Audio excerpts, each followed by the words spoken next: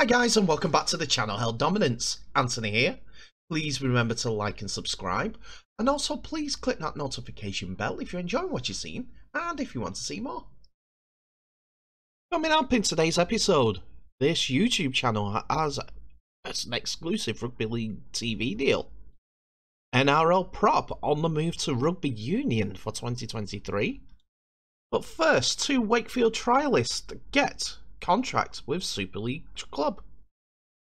So we'll begin today by going back to Wakefield, as they have announced a couple of their trialists for the game against Leeds Rhinos on Boxing Day have both been successful in obtaining contracts for the upcoming season.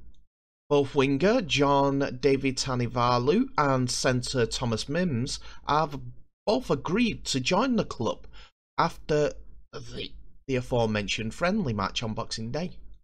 John David Tanivalu serves with the Royal Signals in the British Army and follows fellow soldier Ratu Noelago and Mitati Vuli Kiripijapani into Super League. He has also played for the Army for Rugby League, but as you can see, he's wearing a Army shirt at this moment in time. He's had professional experience also of the 15-man game with Wasps and London Scottish. David Tanivalu said, "I'm looking forward to getting started. The boys and the coaching staff have been very welcoming and we have a real tight-knit team. So I'm looking forward to the start of the season and hopefully getting some good results. I had a run on Boxing Day and really enjoyed it. It was different to what I expected it to be, and pretty fast. But I will get better. I will be better for the experience, and I'm just blessed for the opportunity Willie has given me." His fellow signee Mins has had Super League experience with Leeds Rhinos, Hull KR, and also play for London Broncos. Both players are 27 years old. But Mins comes at it having already joined Newcastle for the 2022 season, but was allowed to leave to take up the Trinity trial. Mins said, "I'm absolutely buzzing. It's a massive thing for me and my family to get back into Super League, and it's something that I've been aiming towards. As you know, I signed a 2-year deal at contract, which didn't go through due to family reasons, and being away from my young family was starting to affect us. I came over to Wakefield and loved every minute. I worked with Willie previously at Hull KR, and he makes you work hard for things. He doesn't just hand things over on a plate, and to be rewarded with a contract is something I'm really pleased with, because I know that I have earned that contract, so I'm happy with that." Willie Poaching came out and said, "John is with the Army, but has played a lot of rugby league as a junior, having grown up in this country. He was after an opportunity to try his hand at the professional game, and we gave him a trial, in which he excelled to the point where he earned a contract.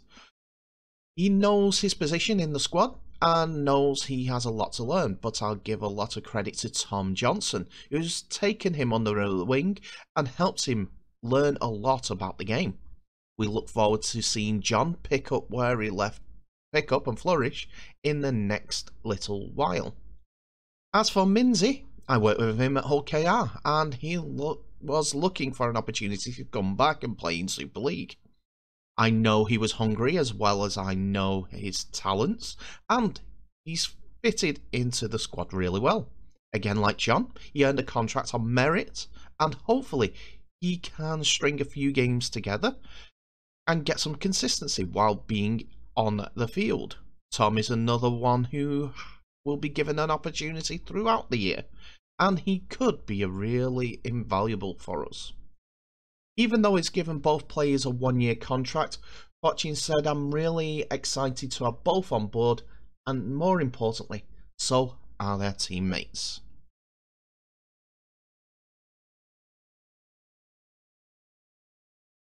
So for this part of the recording, I'm coming to you from a photo-sensitive headache sort of situation.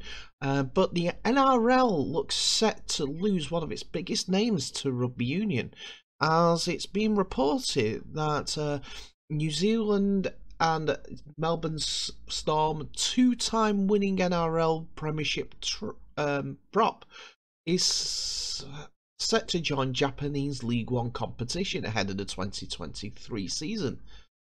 It is understood that Nelson Asofa-Solomona will join the Japanese powerhouse Panasonic Wild Knights, who are being mentored by former Wallabies coach Robbie Dean. But the 2-metre, 130kg giant prepares to say sayonara to rugby league. It's also understood that taking a watching brief are Rugby Australia on the situation with Nelson Asofa-Solomona and keeping a close eye on his movements and could yet offer him a short-term deal. Asofa-Solomona, 25, has essentially been frozen out of the Storm because of his unvaccinated stance, and by law, any player in Victoria must be vaccinated. The Storm have made numerous attempts to reach out to the prop over the past few months to try and resolve the situation, but to no avail. Speaking a few months ago, it was Jesse Bromwich, the Storm captain, who said last month, "I'm very hopeful that Naz will come back." He continued, "He's a powerful man and a big part of our team. A lot of our boys care deeply for him, and I've tried reaching out to him, but I didn't get anything back. I know he's got his beliefs around vaccinations, and it's up to him, but we really want him to come back, so hopefully the matter will resolve itself." Japan, however, have no such mandates in society and therefore is a perfect haven for someone who doesn't want to be vaccinated. And a Wallaby went on record saying that it's not who's in League One competition at the moment, "It's not mandated here, we just have a really strict protocol in place." Before we continue, we do have to say condolences to Nelson Asofa-Solomona and the rest of his friends and family who knew his father, as his father passed away last Thursday due to, no need to speculate here. Take two. We're going to take a moment at this point to send our condolences to the Asofa-Solomona family, as Nelson's father passed away recently, and the funeral took place last Thursday. So we want to send our condolences his way, and to his family, and to his father's friends, as a big part of their life would now be missed. I will now continue. Asofa-Solomona was a star in New Zealand rugby as a teenager. The Wellington College forward can play at number 8 and in the second row, and was one of New Zealand's most sought-after schoolboy talents before joining the Melbourne Storm for Rugby League. Rugby Australia were asked whether they were interested in signing the wrecking ball forward, who has been in the top half-dozen second rowers in his time during the NRL. They are interested in luring him to the game with the carrot of a Wallabies jersey, and, should he succeed, a chance to play at the World Cup. The Rugby Union World Cup is in France also in 2024. But they will not break the bank to sign him for one season. Even if Asofa-Solomona did agree to take the financial cut for 1 year, season, whatever stint, there are two reasons he is more likely to commence his professional rugby union career in Japan. One, there are a number of promising back row forwards, including Rob Villatini and Harry Wilson emerging, and Rugby Australia will not pay over the odds to try and entice him to the game. And secondly, his anti-vaccination stance remains a worry, particularly for travel reasons. Although there are vaccine clauses that can be used by rugby super rugby states, whatever you want to call it, the preference is for all players to be vaccinated. While all that being said, Dean's Panasonic Wild Knights have been looking for a long time and wanting another second row option in the squad, and it's understood the Japanese heavyweights have tried to lure Wallabies' Isaac Roda to the club, while they've also attempted to sign Queensland and Wallabies star Tanale Tupu, where they were willing to pay out his contract to get his signing.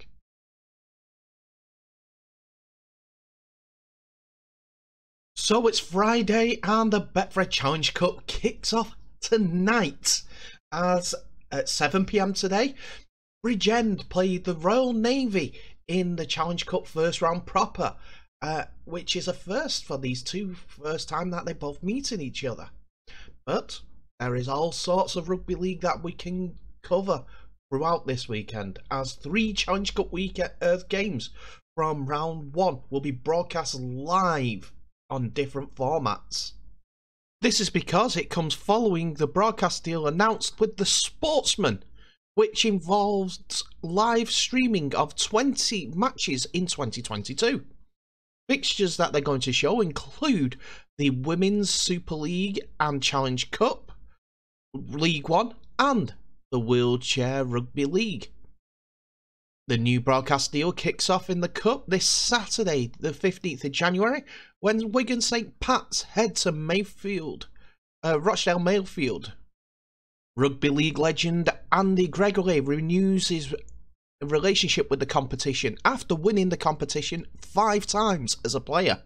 He returns as head coach as a famous Wigan St Pat's community club. Rochdale Mayfield versus St Pat's will kick off. The commentary shown on the Sportsman Rugby League YouTube channel, which kicks off at 2:15 on Saturday. Commentary will be from Matt Horton and analysis from Andrew Henderson, and the Sportsman will also stream a tie from the second round also, which is later this month. They were prevalent in 2021 as a few of the games from the Women's Super League and the Challenge and League One actually were shown on the Sportsman YouTube channel, Sportsman Rugby League.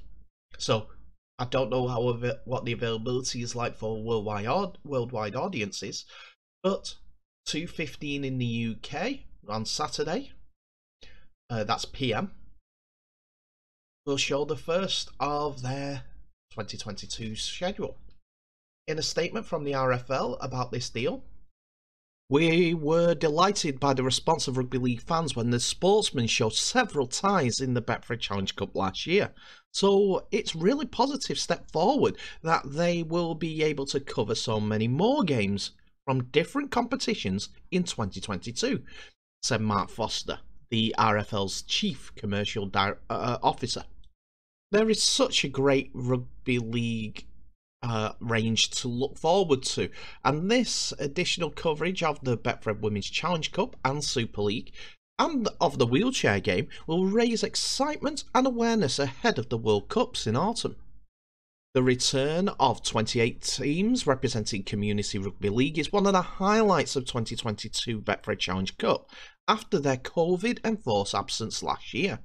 So it's fitting that the Sportsman will start their coverage with one of the first round ties, which kicks off the season involving 2 clubs who have shown strength and importance of the rugby league community in Rochdale Mayfield and the Wigan St Pat's. The Sportsmen have been around for a few years and their website is very professionally run and very dedicated to all sports, not just rugby league. Sports like horse racing, boxing, darts, snooker, tennis, cricket, US sports and athletics, just to name a few. So them showing the sport off of rugby league, hopefully to an international audience, will be fantastic for the sport and the Challenge Cup and the community game. Never know what happens with small acorns grow big oak trees.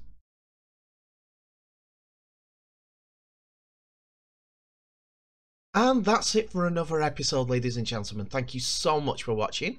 Please remember to like, subscribe, and also share this video worldwide, as well as clicking that notification bell for any updates on future videos that will be coming your way. So what can we say about today's episode? Nelson Asofa-Solomona going to rugby union in 2023. You think that's a bit of a shock, especially moving to Japan? What about the Sportsman getting the rights to the Challenge Cup and Women's Rugby League and the Women's Challenge Cup as well? That's a great effort from that side. And also, Wakefield fans, what do you make of these two new signings that are coming in the door? Do you think that will fill a couple of gaps for the coming season? But if not, tell me what your thoughts are in the comments below. I want to say thank you once more for everyone that's watching this episode. Hopefully some of you will be able to get down or even watch the Challenge Cup on some mediums. It does support the community game massively with all those that attend. I won't say again for the rest of the episode, but in the meantime, please stay safe, all the best, and I'll see you in the next video.